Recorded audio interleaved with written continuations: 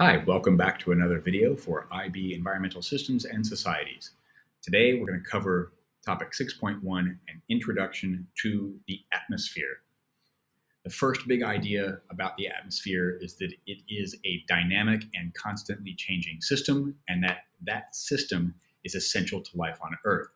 The diagram you see on the screen is a nice systems diagram that shows all of the incoming solar radiation from our sun, and it also shows the outputs of energy from our planet via the atmosphere.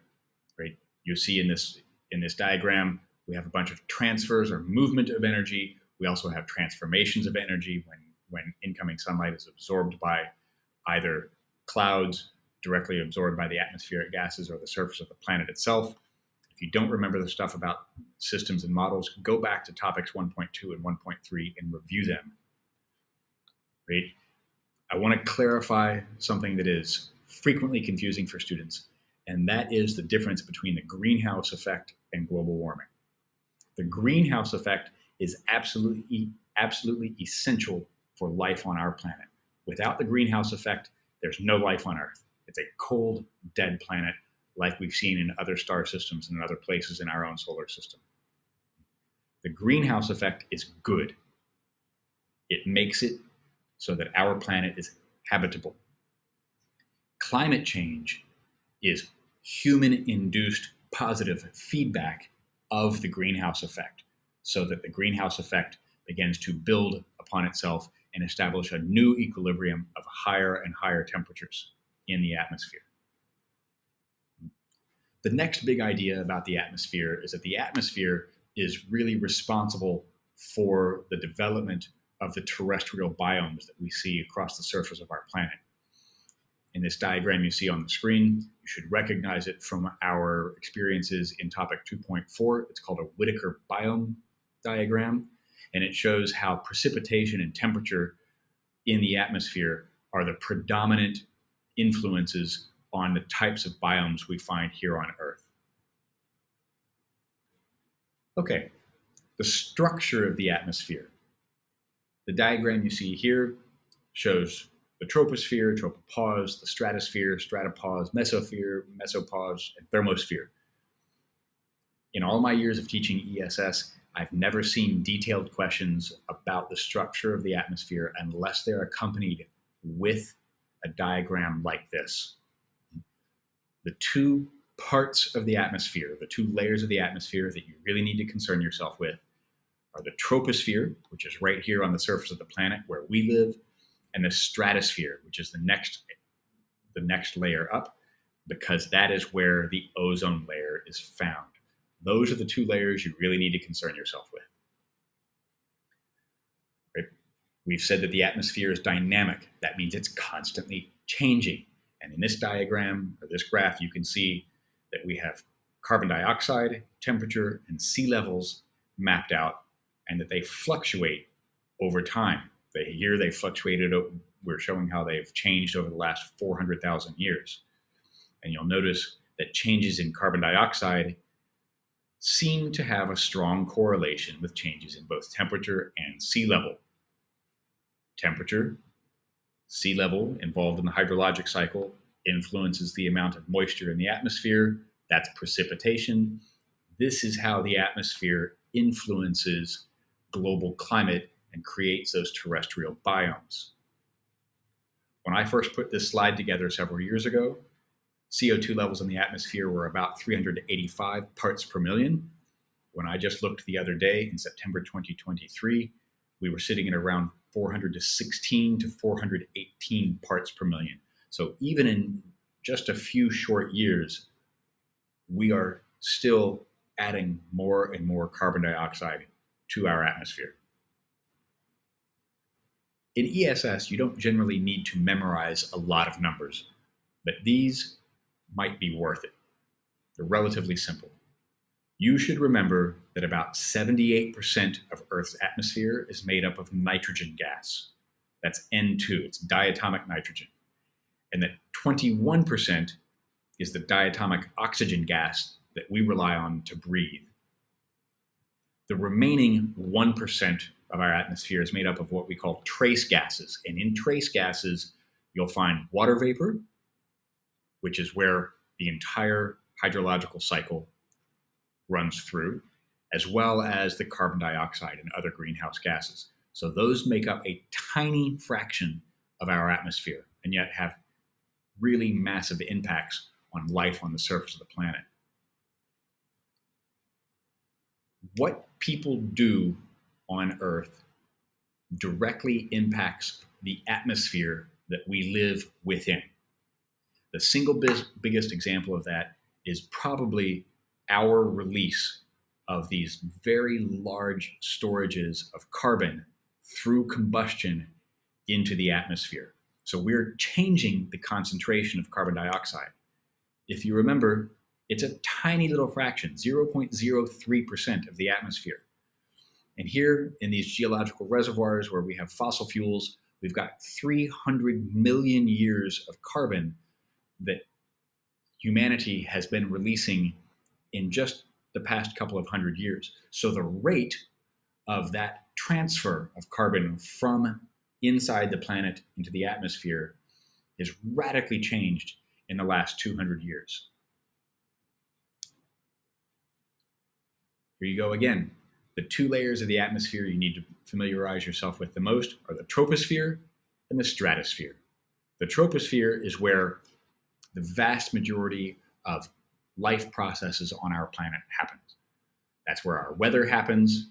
That's where people live. That's where our industries are. That's where most of our transportation happens, right? The stratosphere is really significantly important because specifically of this ozone layer that protects us from the sun's ultraviolet radiation. And we're going to look at that ozone layer in more depth in just a little bit. Clouds are not just pretty things that people like to look at when they're daydreaming, right? They form in the troposphere, and they play a really important role in regulating the temperature of our planet through a process called the albedo effect. Albedo is simply a measure of the reflectivity of a surface. Light-colored surfaces, white surfaces like the shirt that I'm wearing, reflect a lot of light.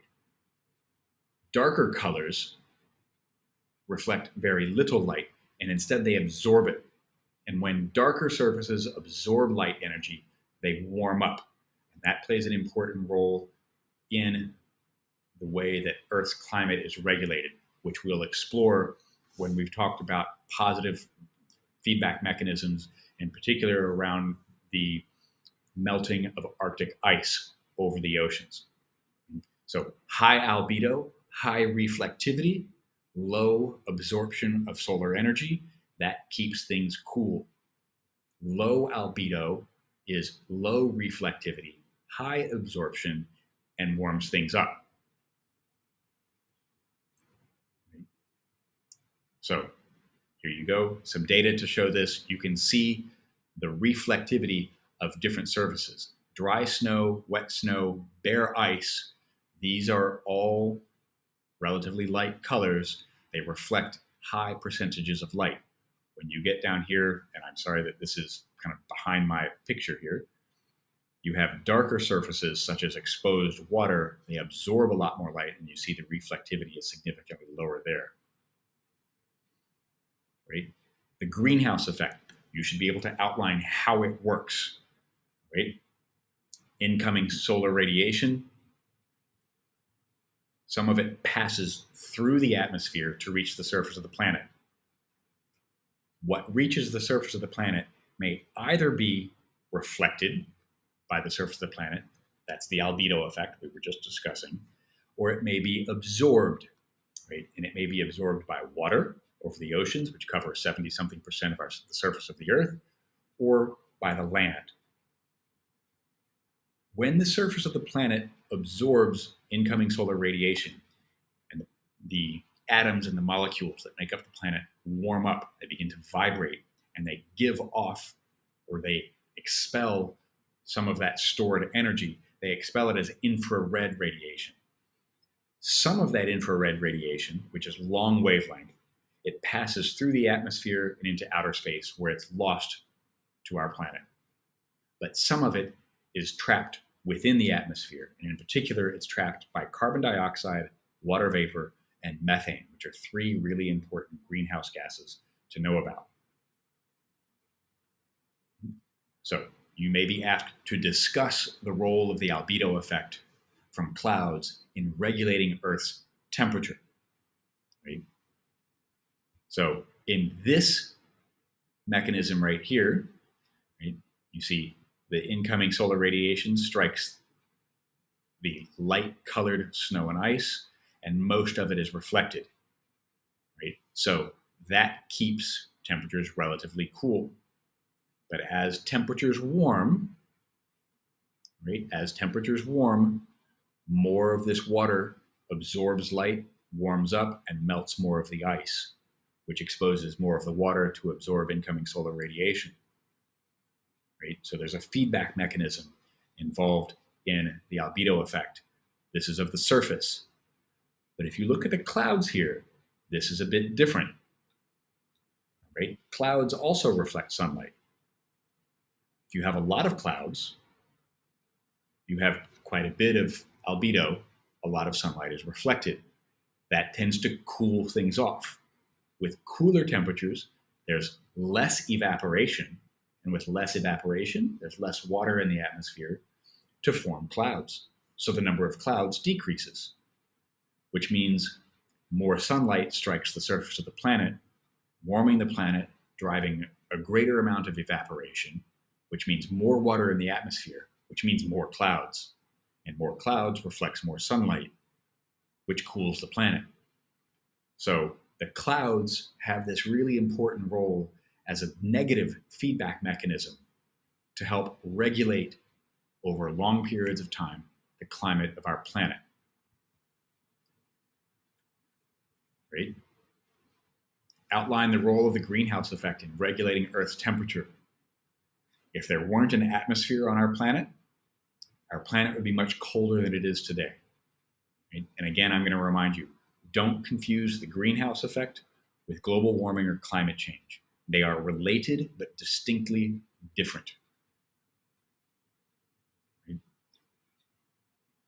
Later on in topic 6, we're going to learn about ozone depleting substances in the stratosphere. We're going to learn about photochemical smog in urban areas. We're going to learn about acid deposition. And all of those are examples of non-point source pollution. And all of them involve pollutants that traverse political boundaries and may not affect people in the places where the pollutants are released into the environment. So we're going to loop back all the way back to topic 1.5, humans and pollution, where we learned about different types of pollutants and established those 3 tiers of pollution management strategies. So if you see a question about pollution management strategies in relation to Earth's atmosphere, come back to these international mindedness ideas here, and that should help you formulate your responses. That's it for today's lesson. I hope you liked it, and if you did, consider liking the video. If you want to find more resources about environmental systems and societies, you can visit my website, or you can follow me on LinkedIn. You can follow me on all of these social media platforms here. Happy learning.